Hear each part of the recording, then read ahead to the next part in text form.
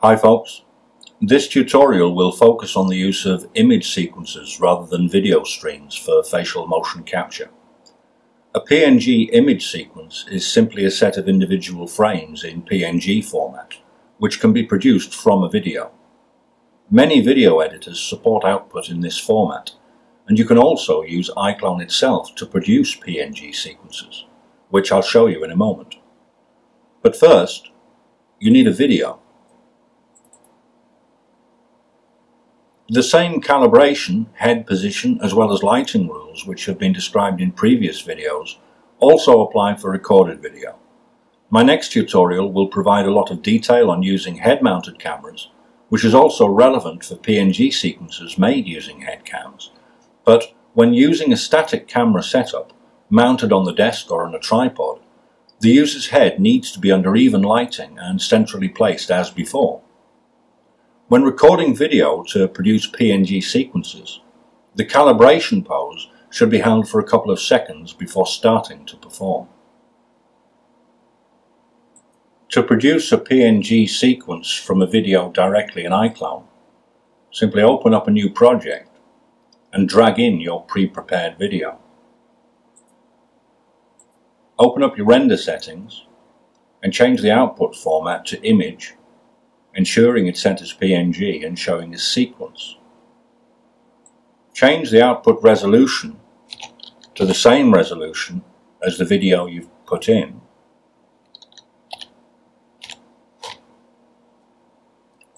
And export the video.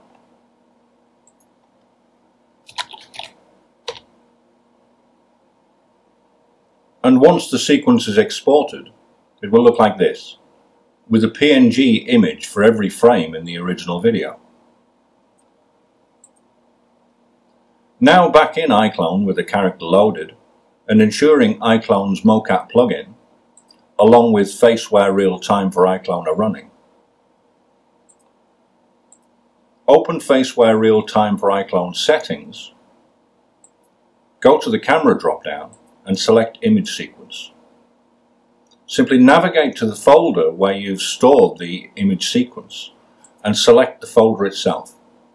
But please note, you don't open the folder, just select the actual folder containing the image sequence.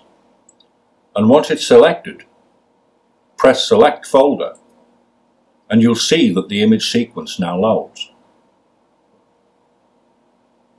Staying on settings for a moment, you can see that I have the static cam tracking model selected, and I leave it at that because I'm using a static camera based video.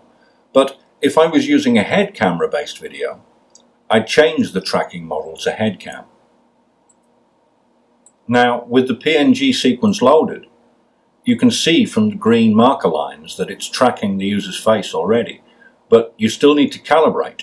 And this is why it's important to have a couple of seconds at the start of the video available in a calibration pose. Now, once loaded, the image sequence will loop continuously. So if you have a short image sequence, you can wait until it plays from the start again to calibrate, as I will here. But if you're working on a longer sequence, it can be easier simply to reload the sequence and then quickly calibrate at the start.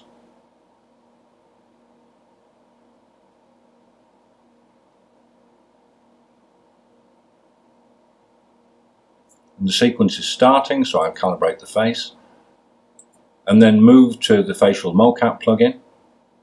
Character's already connected, so I can preview.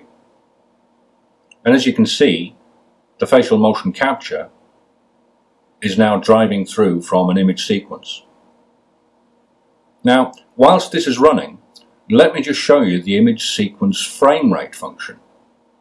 I'll go back to settings, and in camera options, down at the bottom here, you have image sequence frame rate. Now, by default, it's set at 30 frames a second, but if you've captured at a higher frame rate, you can enter this manually here. In fact, you can also change the frame rate to either speed up or slow down the playback of the sequence for slow motion or fast motion effects. This has been a tutorial covering the use of image sequences using iClone 7's Facial Mocap plugin, along with Faceware Realtime for iClone. The next tutorial will cover the use of head-mounted cameras. Thanks for watching.